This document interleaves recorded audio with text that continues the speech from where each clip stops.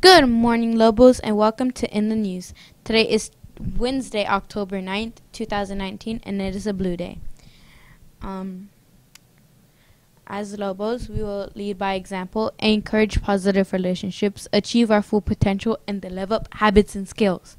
Lobos lead the pack. Ow!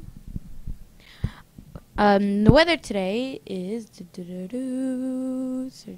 get us to the weather. It is currently 81 degrees Fahrenheit. It is partly cloudy. Tomorrow will be partly cloudy. Our low will be 75 degrees, and our high will be 88 degrees Fahrenheit. Height. Yes. Yes, Friday is a cold front.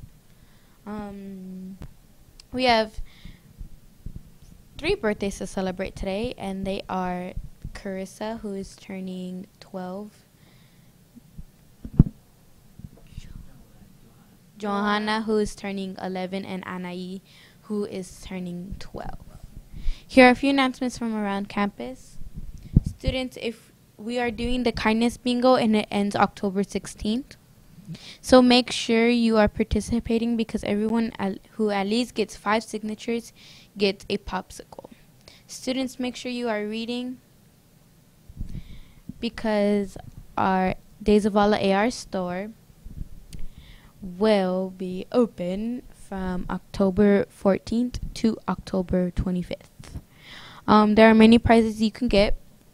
You can get for 5 points you get pencils, 20 points a small stuffed animal or books, 30 points squishies, 35 points different colored squishy balls, and 40 points a Rubik's cube, and 50 points it's a package deal. Chip bags, students, make sure you bring the right amount of chip. You have to bring the right size chip bags, because the big ones, the party and family size, you cannot. Yes, they will be taken up, and you are not allowed to bring those to school. And here is national news with Sergio. September 15th has started Hispanic Heritage Month. It lasts from September 15th to October 15th. Today we will highlight Pat Mora.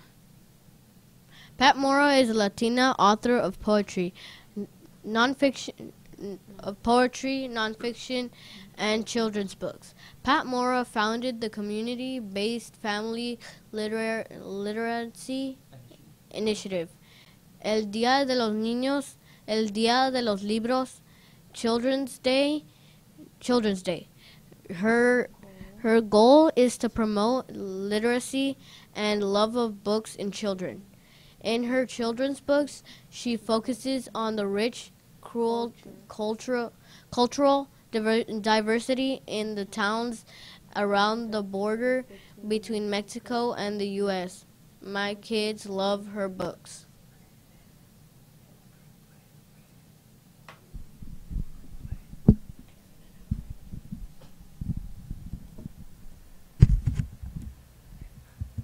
Children were young.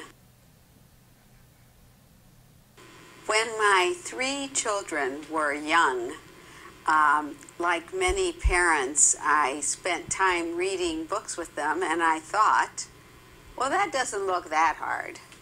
And so then I thought, well, maybe I would like to write children's books, and began sending some manuscripts off, and they zipped back, rejected. And so for a while I stopped. Rejections of all kinds discourage us.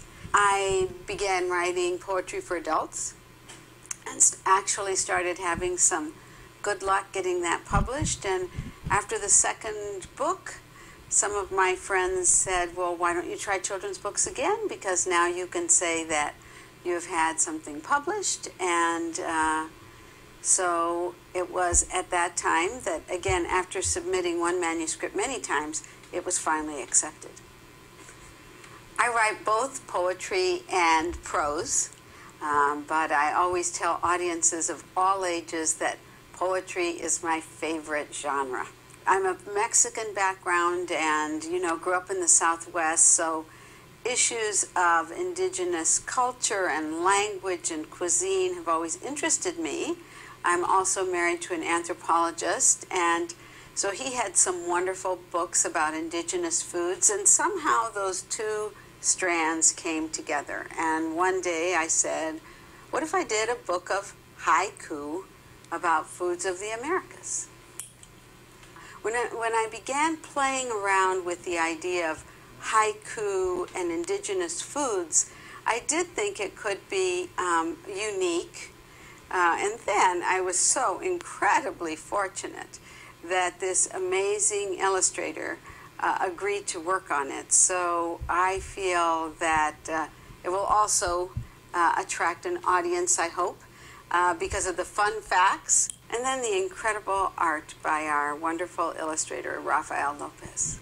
Through the years, I have taken a strong stand that all books are cultural. That is, all books are written by people who have consciously and unconsciously internalized a set of values, beliefs, habits, worldview that shape them.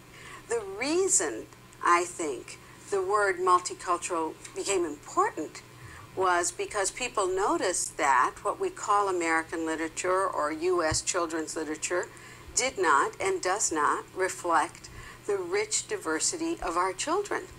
And so this was a way of bringing attention to the fact that we are not fully providing our young people with the literature that reflects them. Our children are diverse, and we know that. And we need to give them literature that reflects all the wonderful plurality that is the United States. I often ask audiences to try to imagine what it would be like never to have seen someone like yourself in a book. And when I do that, I say, there are people in the room who have experienced that. And there are people in the room who have never experienced that.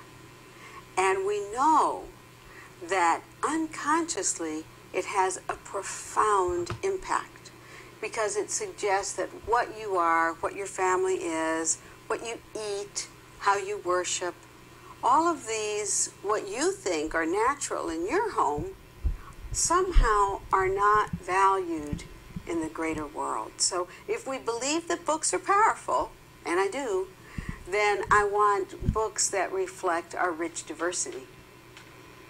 I also hope, of course, that people realize that, I love this diversity. You know, isn't it wonderful? All the colors and all the scents and all the tastes that are part of these foods. And that somehow something clicks and they say, gosh, you know, all kinds of diversity. That's special and it's wonderful. It's one of the joys of the world.